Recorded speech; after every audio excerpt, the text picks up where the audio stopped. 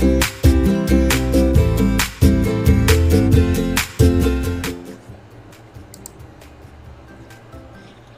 everyone, thanks for joining today. My name is naturalist Virginia Delgado-Martinez, and I work for the East Bay Regional Park District. And my favorite thing to do in the park district is to teach folks about nature. If you ever seen one of these leaves anywhere, or a place you visited in nature that had these leaves, most likely you're in an East Bay Regional Park.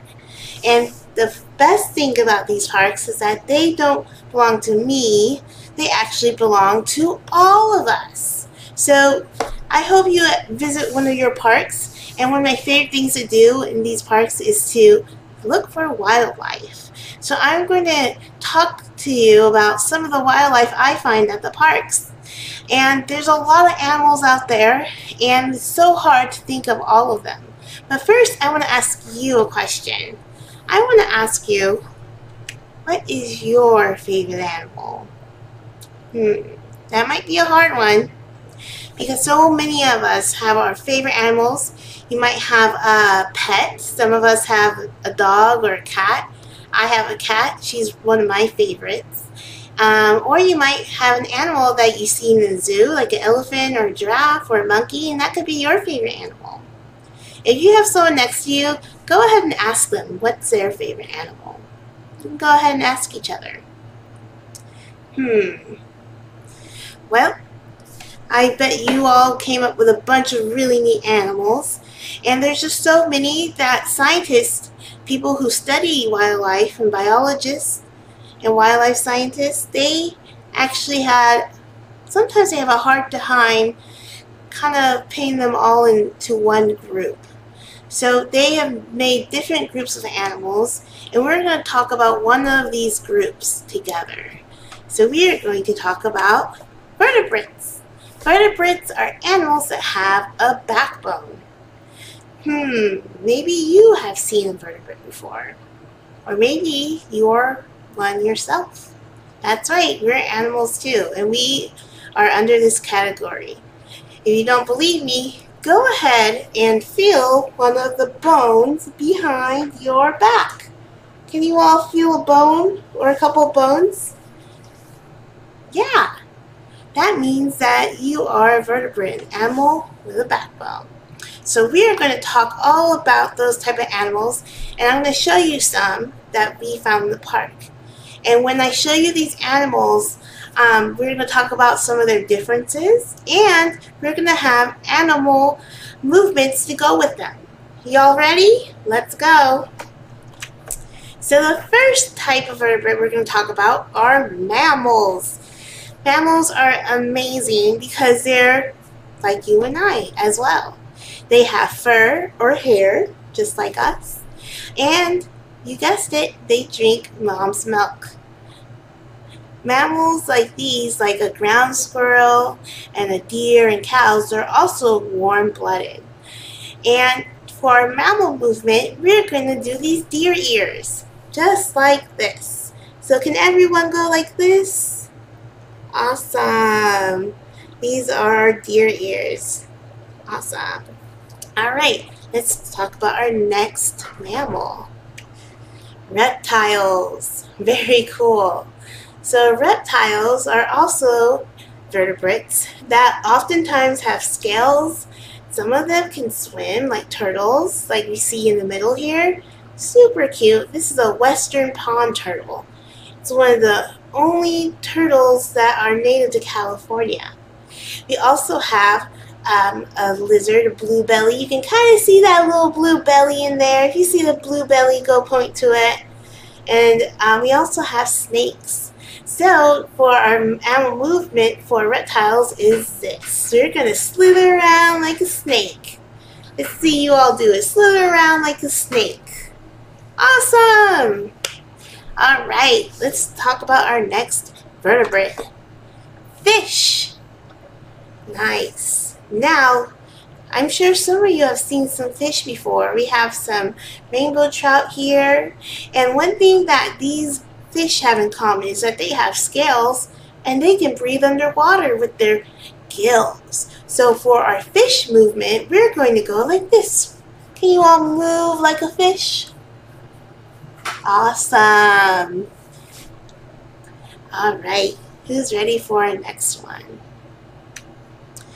Birds. Birds are amazing because no matter where you are, most likely you can find a bird nearby, whether it's your neighborhood or at the library or just sitting at home looking out the window. We have a cute little hummingbird here. We have some swallows. Awesome. And for our bird movement, we're going to go flap our wings like this. Or we can soar. Let's see everyone flap their wings or soar. Awesome. Wow, you guys, you all are great birds. Nice. So our next one is amphibians. Amphibians are animals that have two lives. They first start their life in the water, usually, and then they go through metamorphosis and they change their bodies completely. Some of these amphibians are frogs, some of them are toads, and some of them are newts or salamanders. That little frog on the side is a tree frog. So our movement for amphibians is we're going to jump around like this. Jump, jump. Awesome. Can I see you all jump, jump, jump, jump? Very cool. All right, let me find my seat. All right, so what's next? So now I'm going to challenge you to use your animal movements to answer some of these questions. So if I show you a picture of an animal, I want you to match it with the animal movement. So if it's a mammal, we're going to do our deer ears. If it's a reptile, we're going to go like this, like a snake. And if it is a fish, we're going to do the gills. If it is a reptile, or an amphibian, we're going to jump, jump, jump around like a frog. Y'all ready? Let's go. So what's this one? That's right. I've seen people doing their deer ears. That's a mammal. Let's keep going. It's actually a cute little fox. We have two different species of fox in the Bay Area. We have a gray fox and we have red fox. We have a, what is this one? That's right, a fish. That fish is called a delta smelt. So if you live in areas like Pittsburgh or Antioch or anywhere near the delta, you might find these tiny fish. All right, how about this one? Very good. That's right, it's a bird. Soaring, red-tailed hawk. Very cool. Good job, everyone. What's this one? You got it. That is our reptile. So let's do our reptile move. Awesome. This is called a whiptail, and they live out here in the chaparral, which is a special type of habitat. All right. So what is this one? This is a little trickier because it looks like a reptile, but it's actually, you guessed it, it is an amphibian. So it's hop, hop, hop, hop. Very cool. This one, remember, check out its fur. That means it is a mammal. Very good. So now let's celebrate and go ahead and do your favorite animal dance. Woo! Good job, everyone. That was really great. So at the moment, I want to show you one of my favorite vertebrates of all time. I want to have you all meet one of my friends, Sydney the snake. So give me 1 second and I will bring her out. Phew. I'm back, everyone, and I'm with my friend Sydney. Now Sydney is a gopher snake. I'm trying to show you her head. There she is. You can kind of tell. She's a little chilly right now, so she's starting to warm up. Sometimes she likes to cuddle and get warm. And that's because she is cold-blooded. Reptiles and other vertebrates like her, they have to warm up using their environment because they can't control their body heat, like us humans.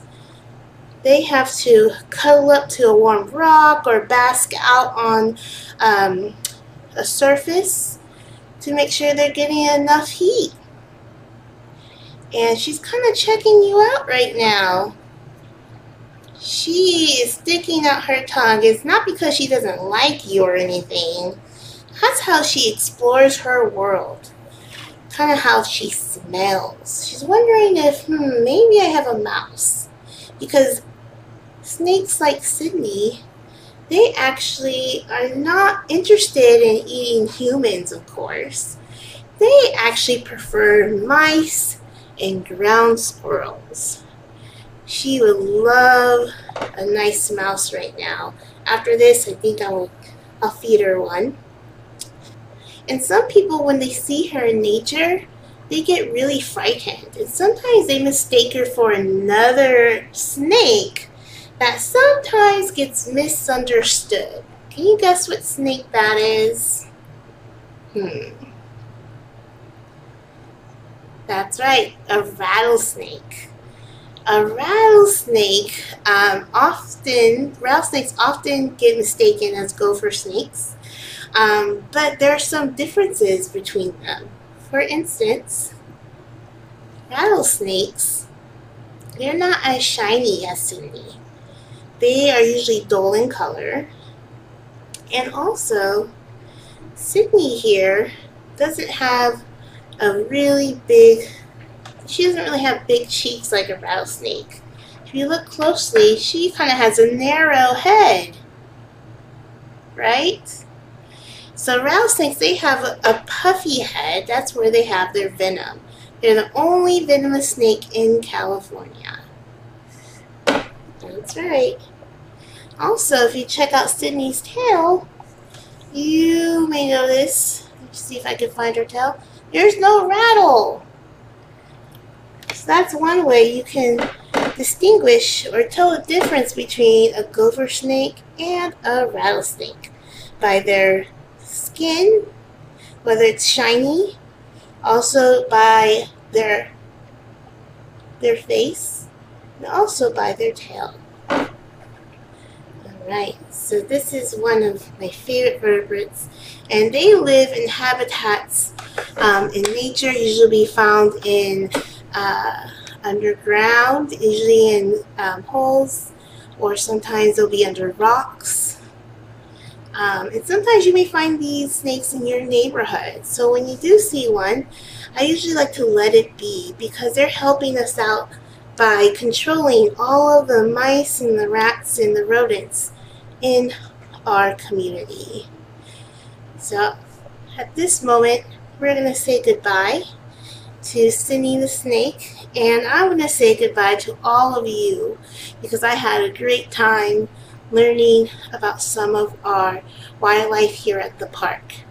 I hope to see you another time, and I hope you do go out and explore nature and explore your parks. See you next time. Bye.